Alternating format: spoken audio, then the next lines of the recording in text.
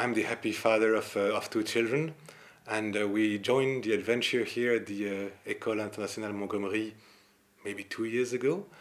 And at that time, when we selected the school, we were coming back from abroad.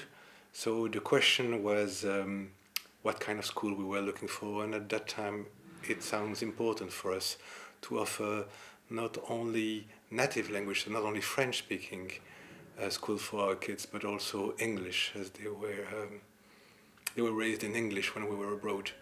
So we decided to go for the EIM because it was easily located for us, and also because the first meeting we had with the director happened very well, and we found very much in confidence with the program of the school. And I have to say we've been quite happy since then. So we joined when the primary school was introduced, and at that time both kids were in the primary section.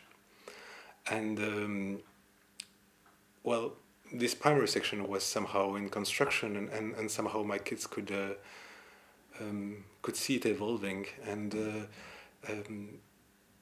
the classes were small. The teacher were very much attentive to each of the kids, and it's still the case.